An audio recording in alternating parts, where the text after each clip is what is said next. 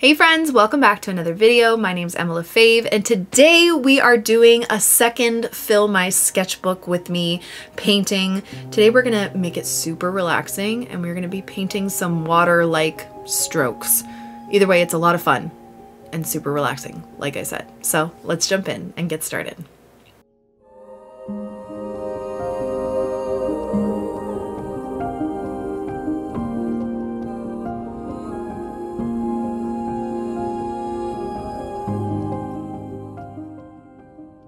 Okay, so today I am back with another Fill Your Sketchbook piece. I want to keep it really simple today and just enjoy the way that watercolor moves and color. So I am going to open it up. Here the other day I was just swatching a bunch of turquoise and blues, and because I did get back from vacation recently, I just wanted to do like a solid kind of piece of just blues and turquoise, kind of like an ocean. Not specifically waves or anything, but just playing around with the color and what the watercolor does naturally. So I'm just gonna open my sketchbook. I have this clip from Amazon to hold it open. And this is going to be really short and sweet today, and I just want to play. That is the whole point of this. And for this video, I'm going to use a softer brush. So I got this from Rubens. It's a Phoenix kind of soft hair size 4. And these brushes are really good for holding water. So I thought I'd use this, and I'm using my Ultimate palette. I'm just going to play around with a bunch of the turquoise colors and blues and just have fun. So sometimes when you just need to relax, it's a good idea to just, play. So I'm just going to start by wetting up a lot of the background. Now, usually when you use a lot of water, like in a sketchbook like this, and it's not taped down or it's not a block, you'll get some buckling and warping with your paper. At this point, we're just trying to fill this journal and just have fun with it. And I wanted to create this kind of background just to maybe I could write something over top or write some thoughts later on. I don't know. But I just wanted to release kind of some pressure of, creating something specific, but just like also enjoying the beauty that watercolor does on its own. So I'm just going to start with some Cobalt Turquoise Light. Then I'm going to grab some other turquoise, and look how it moves. This is the beauty of watercolor right here. Like, just look at that. And it kind of resembles water in its own way, right? Because it's moving through water. I want a little bit more of this turquoise. Then you can do some waves if you'd like. And the reason why I wet up my paper to start is just because I find the watercolor blends easier when it's already wet. And then you get this fun wet on wet technique kind of effect. And this kind of looks like water.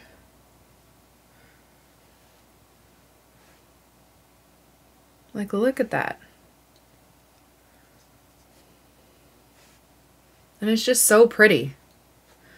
So I'm kind of trying to resemble water. I do want to do an ocean, like, water tutorial at some point, because when I was on my trip, I was on the boat and I was just looking at the ocean. And it was so beautiful, and just kind of trying to understand the waves and how to paint them. And I didn't get a chance to actually do it when I was there, but I would love to give it a try. Well, this is like indigo, I think. Yeah. Maybe just some darker ones. I'm going to try and move this a bit. And if you get some of those kind of blooms or cauliflower little marks, that's okay. Actually, it's a great technique to use when you are creating waves or an ocean piece, like a little bit more of an abstract one. See, this is what happens when you don't tape it down. Okay. Trying to figure out what colors are in my palette. I use a little bit of darker ones. And I'm just kind of going back and forth. Just playing around. And it just looks so pretty.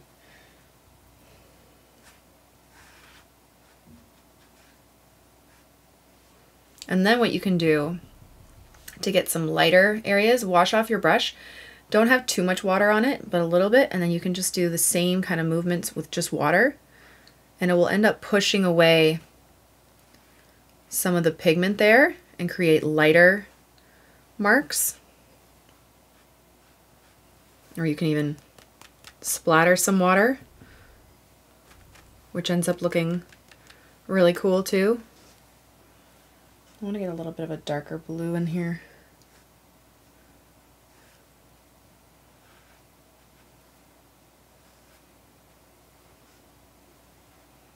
And sometimes you just need to lay down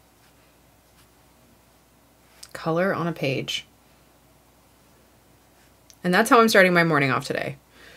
So it's about 9 o'clock as I'm filming, not even 9 o'clock, it's 8:30 in the morning as I'm filming this. I'm about to start my work day, and I needed some sort of kind of watercolor therapy to start my day off.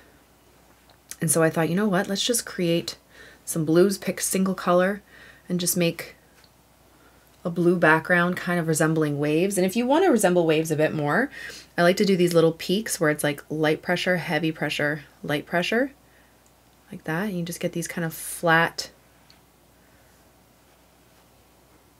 wave type shapes. Which I said, like, I will do a better tutorial, but see how it already looks like waves?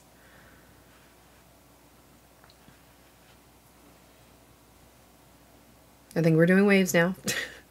And you can just keep layering and layering. And as I'm picking up color, my brush is damp. It's not too wet. So the color is laying down nicely and I'm not getting crazy watermarks. So if you're ever having trouble with water control, just tap your brush on your paper towel and make sure that there's not a lot of water on it and just pick up the paint. Okay, so make sure your paint's already wet so you can pick it up properly. But that should help. Because what happens when your brush is too wet, when you try and do this, it's gonna leave a lot of watermarks, and then that's gonna repel the pigment and push away, and it's gonna be lighter there. Now I'm gonna leave it there because that's not a bad thing, especially when we're doing something like this where it's a bit more abstract kind of. But if you're struggling with your oh my goodness, your water control, that's why your brush is just too wet.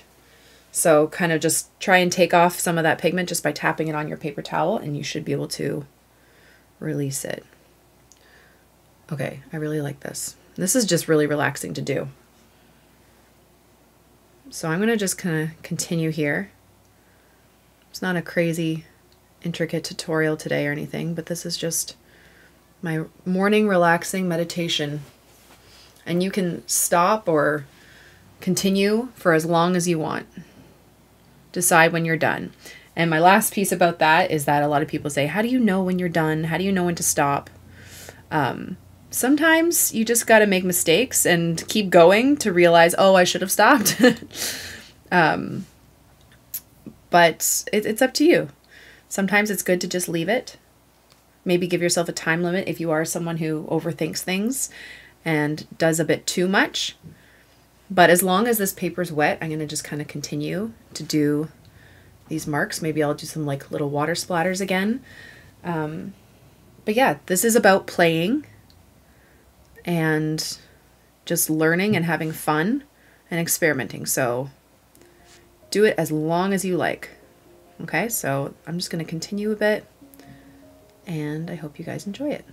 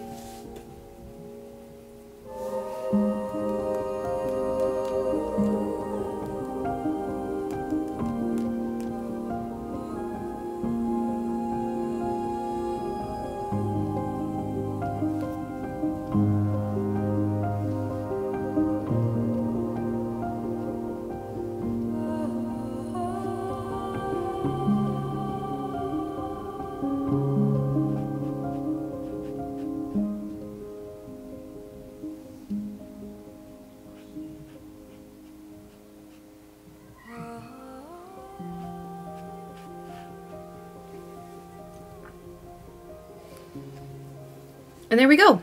So there is my kind of sparkly water piece. So I did take a little bit of white watercolor and just tap it on there as well.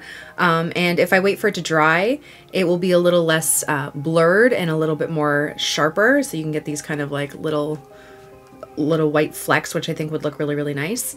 But yeah, that's so much fun to do. It's honestly such a good way to start your day, to just lay those colors down, let little imperfections, which are not imperfections. So like, as you can see here, there's kind of like this interesting pattern.